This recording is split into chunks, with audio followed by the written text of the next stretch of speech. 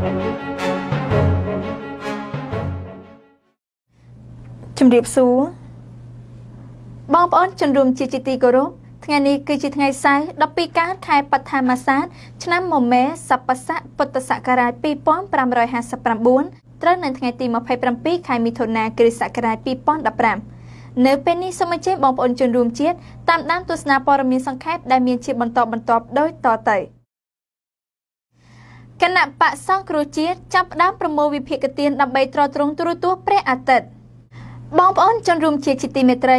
គណៈបកសង្គ្រោះជាតិនាព្រឹកថ្ងៃសៅរ៍ទី27មិថុនានេះបានប្រកាសចាប់ផ្ដើមប្រមូលវិភាគទានដើម្បីទ្រទ្រង់ការផ្សព្វផ្សាយនៅស្ថានីយទូរទស្សន៍របស់ខ្លួនឈ្មោះថាទូរទស្សន៍ព្រះអាទិត្យការប្រកាសនេះបានធ្វើឡើងនៅក្នុងពិធីប្រកាសប្រមូលវិភាគទានទូរទស្សន៍ព្រះអាទិត្យដែលធ្វើឡើងនៅទីស្នាក់ការកណ្ដាលគណៈបកសង្គ្រោះជាតិសង្កាត់ចាក់អង្រែលើខណ្ឌមានជ័យរាជធានីភ្នំពេញក្រោមអធិបតីភាពលោកសំរងស៊ីប្រធាននិងលោកកឹមសុខាអនុប្រធានគណៈបកសង្គ្រោះជាតិថ្លែងក្នុងពិធីនេះលោកសំរងស៊ីប្រធានគណៈបកសង្គ្រោះជាតិបានលើកឡើងថាទូរទស្សន៍ព្រះអាទិត្យគឺជាទូរទស្សន៍របស់ប្រជារាស្ត្រខ្មែរទាំងមូលដែលអព្យាក្រឹតពិតប្រាកដឆ្លុះបញ្ចាំងនៅព័ត៌មានពីស្ថានភាពពិតប្រាកដនៅប្រទេសកម្ពុជាទូរទស្សន៍ព្រះអាទិត្យមិនមែនជាទូរទស្សន៍របស់អង្គការណាក្រុមគ្រួសារណាក្រុមណាឬបកណាទេតែទូរទស្សន៍ព្រះអាទិត្យនេះគឺជាទូរទស្សន៍របស់ប្រជារាស្ត្រខ្មែរទាំងមូលលោកសំរងស៊ីក៏បានបញ្ជាក់ដែរថាថវិកាបន្តិចបន្តួចដែលជាញើសឈាមរបស់ប្រជាពលរដ្ឋចូលរួមដល់វិភាគទានទូរទស្សន៍ព្រះអាទិត្យគឺមានតម្លៃលើសលប់សម្រាប់គម្រោងផ្សព្វផ្សាយទូរទស្សន៍ព្រះអាទិត្យនេះខ្ញុំសូមអះអាងសូមធានាថាទូរទស្សន៍សង្គ្រោះជាតិដែលយើងឲ្យឈ្មោះថាទូរទស្សន៍ព្រះអាទិត្យនេះគឺជាទូរទស្សន៍ដែលនិយាយការពិតមិនបំភ្លៃការពិតទេឃើញសថាសឃើញខ្មៅថាខ្មៅយើងនឹងបង្ហាញស្ថានភាពពិតនៅប្រទេសកម្ពុជាស្ថានភាពព្រំដែនស្ថានភាពអន្តរប្រវេសន៍ស្ថានភាពកាប់បំផ្លាញព្រៃឈើស្ថានភាពរឹបអូសយកដីធ្លីប្រជារាស្ត្រស្ថានភាពអំពើពុករលួយបំផ្លិចបំផ្លាញជាតិស្ថានភាពធ្វើឲ្យប្រជារាស្ត្ររងទុក្ខវេទនាប្រជារាស្ត្រឈឺចាប់ប្រជារាស្ត្របដិញ្ញាចិត្តគ្រប់គ្រងគណៈបកសង្គ្រោះជាតិយើងនឹងបង្ហាញស្ថានភាពនឹងឲ្យគ្រប់ជ្រុងជ្រោយជូនប្រជារាស្ត្រខ្មែរឲ្យបានដឹងឮអត់មានបំភ្លៃការពិតទេយួនយកដីខ្មែរអ្នកខ្លះគេបំភ្លៃការពិតថាខ្មែរយកដីយួនអត់ទេព្រះអាទិត្យនិយាយឲ្យច្បាស់ថាយួនយកដីខ្មែរត្រូវតែនិយាយបង្ហាញបញ្ជាក់ថាយួនយកដីខ្មែរពេលណាខ្លះសន្តិសុខវាយប្រជាពលរដ្ឋគេថាប្រជាពលរដ្ឋវាយសន្តិសុខអត់ទេអត់ត្រូវទេយើងនឹងនិយាយការពិតយើងនឹងបង្ហាញការពិតថាសន្តិសុខវាយប្រជាពលរដ្ឋខ្មែរប្រជាពលរដ្ឋខ្មែររងគ្រោះយ៉ាងម៉េចឈឺចាប់យ៉ាងម៉េចសង្ឃឹមយ៉ាងម៉េចជឿជាក់លើគណៈបកសង្គ្រោះជាតិយ៉ាងម៉េចយើងនឹងបង្ហាញការពិត 100% បងប្អូនចង់ដឹងការពិតចឹងទេបងប្អូនខ្ញុំជឿណាស់បើបងប្អូនមិនចង់ដឹងមិនមែនបងប្អូនអញ្ជើញមកយ៉ាងច្រើនខកមិនមែនតកតុយគ្នាដើម្បីយកវិភាគទានទ្រទ្រង់ទូរទស្សន៍ព្រះអាទិត្យឲ្យចេញឲ្យបានឆាប់ជាទីបំផុតបងប្អូនទាំងអស់មានឈ្មោះក្នុងប្រវត្តិសាស្ត្រហើយលើកទី1ដែលគណៈបកប្រឆាំងនៅប្រទេសកម្ពុជានឹងមានទូរទស្សន៍របស់ខ្លួនលើកទី1ដែលមានទូរទស្សន៍មួយដែលជាកម្មសិទ្ធិរបស់ប្រជារាស្ត្រខ្មែរទាំងមូលមកទល់នឹងសប្តាហ៍ថ្ងៃទូរទស្សន៍តតែមានលុយច្រើនណាស់លុយពុករលួយលុយដែលយើងដឹងថាមានប្រភពមកពីណាមិនល្អទេដូច្នេះគេមានមធ្យោបាយច្រើនគេធ្វើឲ្យបានតាមចិត្តតែយើងជាតំណាងឲ្យប្រជារាស្ត្រខ្មែរក្រីក្រលុយនេះគឺលុយញើសឈាមប្រជារាស្ត្រខ្មែរញើសឈាមមួយដំណក់គឺមានតម្លៃច្រើនលើលុបមិនមែនសំខាន់លើចំនួនទឹកប្រាក់ដែលបងប្អូនយកមកឧបត្ថម្ភទូរទស្សន៍ព្រះអាទិត្យទេបងប្អូនអ្វីដែលសំខាន់លើសលុបគឺទឹកចិត្តរបស់បងប្អូនម្នាក់ទឹកចិត្តសំខាន់ជាងទឹកលុយបងប្អូនឲ្យតែបងប្អូនម្នាក់ចូលបន្តិចតែចូលឲ្យបានច្រើនកកទូទាំងប្រទេសប្រជារាស្ត្រខ្មែរទាំងមូលបើម្នាក់ចូលតែ 1000 រៀល 5000 រៀលយើងធ្វើទូរទស្សន៍នេះបានឆាប់ហើយបងប្អូនដូច្នេះសូមផ្សព្វផ្សាយព័ត៌មាន ថាទូរទស្សន៍នេះទូរទស្សន៍របស់ខ្មែរទូរទស្សន៍របស់រាជទូរទស្សន៍របស់យើងទាំងអស់គ្នាយើងត្រូវតែចាប់ដៃគ្នារួមកម្លាំងគ្នាចូលជាវិភាគទានម្នាក់បន្តិចដើម្បីឲ្យទូរទស្សន៍ព្រះអាទិត្យនេះបានចាប់ផ្ដើមផ្សព្វផ្សាយកម្មវិធីរបស់ខ្លួនកាន់តែឆាប់កាន់តែល្អសូមអរគុណបងប្អូនជាអនេកកម្មការថ្លែងក្នុងពិធីនេះផងដែរលោកកឹមសុខាអនុប្រធានគណៈបក្សសង្គ្រោះជាតិបានមានប្រសាសន៍ថាទូរទស្សន៍ព្រះអាទិត្យគឺជាទូរទស្សន៍មួយដែលផ្ដល់ព័ត៌មានពិតឥតលំអៀងជាព័ត៌មានដែលប្រជាពលរដ្ឋខ្មែរត្រូវការជាងគេការផ្សព្វផ្សាយរបស់ទូរទស្សន៍ព្រះអាទិត្យដើម្បីបង្កើតនូវឧត្តមគតិមនសិការគុណធម៌ដល់ប្រជារាស្ត្រហើយជាពិសេសគឺការអប់រំលើកកម្ពស់តម្លៃសង្គមខ្មែរឲ្យយល់ដឹងអំពីប្រវត្តិសាស្ត្រវិទ្យាសាស្ត្របច្ចេកទេសសម្រាប់សង្គមជាតិយើងទាំងមូលឥឡូវនេះថ្ងៃនេះសេចក្តីសង្ឃឹមការតតឹងចង់បាននៅក៏ដល់ក្នុងពេលឆាប់ហើយប្រព័ន្ធទូរទស្សន៍មួយដែលនៅការមានដំណើរការឆាប់នេះគឺពិតណាស់ជាទូរទស្សន៍របស់ប្រជាពលរដ្ឋខ្មែរជាទូរទស្សន៍សហគមន៍ជាទូរទស្សន៍របស់យើងទាំងគ្នាដើម្បីខ្មែរទាំងអស់គ្នាទូរទស្សន៍ព្រះអាទិត្យនេះទីមួយយើងផ្ដល់ព័ត៌មានពិតអត់លំអៀងគឺជាព័ត៌មានដែលប្រជាពលរដ្ឋខ្មែរត្រូវការជាគេទីពីរគឺយើងនឹងផ្សព្វផ្សាយនៅអ្វីដែលត្រូវការដែលប្រជាពលរដ្ឋត្រូវការចាំបាច់ដើម្បីបង្កើតនៅឧត្តមគតិនៅមនសិការនៅគុណធម៌សម្រាប់សង្គមជាតិយើងទាំងមូលទី3គឺយើងនឹងមានការអប់រំនេះគឺសំខាន់ជាងគេណាបងប្អូនក្នុងការផ្សព្វផ្សាយនេះប្រព័ន្ធទូរទស្សន៍របស់យើងគឺជាប្រព័ន្ធទូរទស្សន៍អប់រំមិនមែនមានន័យថាដូចយើងរៀននៅសាលាទេប៉ុន្តែអប់រំក្នុងការលើកកម្ពស់នៃតម្លៃរបស់សង្គមខ្មែរឲ្យយល់ដឹងឲ្យខ្មែរបានយល់ទាំងវិទ្យាសាស្ត្រទាំងបច្ចេកទេសទាំងគុណធម៌ទាំងឧត្តមគតិជាតិទាំងអស់ចឹងអ្វីដែលយើងទៅក្នុងកម្មនេះខ្ញុំជឿថាយើងនឹងបានទទួលមកពេលឆាប់ហើយយើងបានហៅថាបងប្អូនគួរយើងឲ្យថាឯណាទៅបានដំណើរការទូរទស្សន៍នេះពួកបងប្អូនចង់ចូលរួមចំណែកថាយើងទាំងគ្នាជាម្ចាស់នៃទូរទស្សន៍ព្រះអាទិត្យទាំងអស់គ្នាអាមេរិកបារម្ភពីបញ្ហានីតិរដ្ឋភាពនិងការរំលោភសិទ្ធិមនុស្សនៅកម្ពុជាងាកមកព័ត៌មានសិទ្ធិមនុស្សពីគេហទំព័រសម្លេងនៃប្រជាធិបតេយ្យ VOD បានចុះផ្សាយឲ្យដឹងតាមរយៈក្រសួងការបរទេសសហរដ្ឋអាមេរិកបានចេញផ្សាយរបាយការណ៍មួយស្ដីពីបញ្ហាសិទ្ធិមនុស្សនៅកម្ពុជាសម្រាប់ឆ្នាំ2014ដោយបារម្ភពីបញ្ហានីតិរដ្ឋភាពនៃការបាញ់សម្លាប់កម្មករនៅផ្លូវវែងស្រេងបញ្ហាការឃុំឃាំងមនុស្សនៅក្នុងពន្ធនាគារនិងអំពើពុករលួយក្នុងប្រព័ន្ធតុលាការជាដើមគេហទំព័រសម្លេងនៃប្រជាធិបតេយ្យ VOD ដដែលនេះបានលើកឡើងឲ្យដឹងតាមរយៈរបាយការណ៍ស្ដីពីសិទ្ធិមនុស្សនៅកម្ពុជាសម្រាប់ឆ្នាំ2014កម្រាស់32ទំព័រចេញផ្សាយនៅថ្ងៃសុក្រឲ្យដឹងថាកម្មករ4នាក់បានស្លាប់និងជាង30នាក់ទៀតបានរងរបួសដោយសារការបាញ់ប្រហាររបស់កម្លាំងសមត្ថកិច្ចទៅលើកម្មករកាលពីថ្ងៃទី3ខែមករាឆ្នាំ2014នៅគ្រាពួកគេតវ៉ាទាមទារការដំឡើងប្រាក់ឈ្នួលរបាយការណ៍បន្តថាយុវជនម្នាក់អាយុ17ឆ្នាំឈ្មោះខឹមសុផាតបានបាត់ខ្លួនរហូតមកដល់ពេលនេះរបាយការណ៍បន្តទៀតថាពន្ធនាគារនៅកម្ពុជាមិនគោរពតាមស្តង់ដារអន្តរជាតិដែលរបាយការណ៍នេះលើកឡើងថាលក្ខខណ្ឌនៅតែខុសខើហើយមានករណីភាគច្រើនជាការគំរាមកំហែងដល់ជីវិតដូចជាពន្ធនាគារណែនណាន់តាន់តាប់បញ្ហាការព្យាបាលនិងអនាម័យបញ្ហាកង្វះអាហារនិងទឹកនិងបញ្ហាសន្តិសុខខ្សោយរបាយការណ៍ក៏បានលើកឡើងថាសមត្ថកិច្ចកម្ពុជាបានធ្វើផ្ទុយពីច្បាប់ក្នុងការចាប់ខ្លួនមនុស្សដោយពុំមានដីកាចាប់ខ្លួនត្រឹមត្រូវរបាយការណ៍ក៏បានលើកឡើងពីការចាប់ខ្លួនតំណាងរាជគណៈបក្សសង្គ្រោះជាតិនិងសកម្មជនផ្សេងៗរបាយការណ៍ក៏បានបន្តទៀតថារដ្ឋាភិបាលកម្ពុជាបានប្រើក្រមព្រហ្មទណ្ឌដើម្បីកាត់ទោសប្រជាពលរដ្ឋពាក់ព័ន្ធទៅនឹងការបរិហាកេរ្តិ៍ការផ្សាយព័ត៌មានមិនពិតនិងការញុះញង់ជាដើមរបាយការណ៍នេះបន្ថែមថារដ្ឋាភិបាលមិនបានអនុវត្តច្បាប់ប្រឆាំងអំពើពុករលួយឲ្យមានប្រសិទ្ធភាពក្នុងការចាត់វិធានការលើមន្ត្រីដែលជាប់ពាក់ព័ន្ធទៅនឹងអំពើពុករលួយដោយថាបញ្ហានីតិរដ្ឋភាពនៅតែមានដដែលរបាយការណ៍បញ្ជាក់ថា អំពើពុករលួយបានកាត់ឡើងគ្រប់ផ្នែកនៃសង្គមកម្ពុជាទាំងផ្នែកនីតិប្រតិបត្តិរដ្ឋសភានិងតុលាការគួរបញ្ជាក់ថា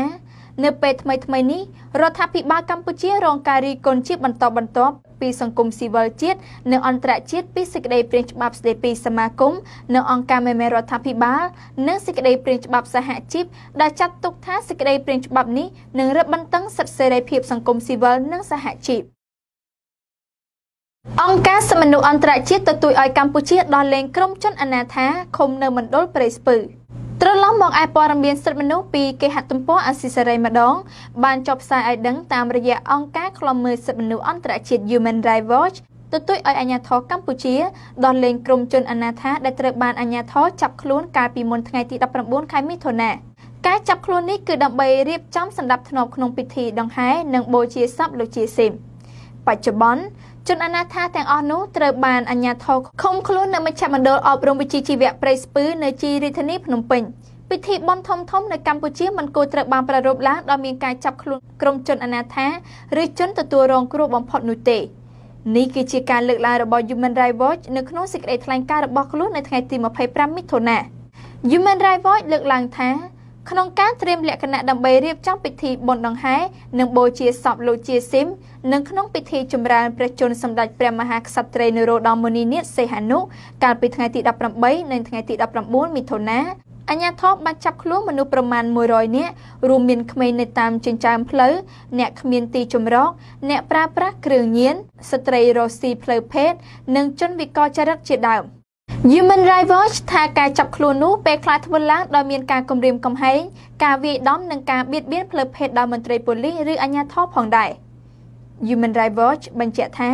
មនុស្សប្រមាណ100នាក់នោះគឺជាក្មេងនិងយុវជនមានអាយុចន្លោះពី2ខែដល់15ឆ្នាំហើយពួកគេត្រូវបានគេដាក់នៅក្នុងបន្ទប់2ទំហំ5ម៉ែត្រគុណនឹង5ម៉ែត្រនៅក្នុងមជ្ឈមណ្ឌលអប់រំវិជ្ជាជីវៈព្រៃស្ពឺ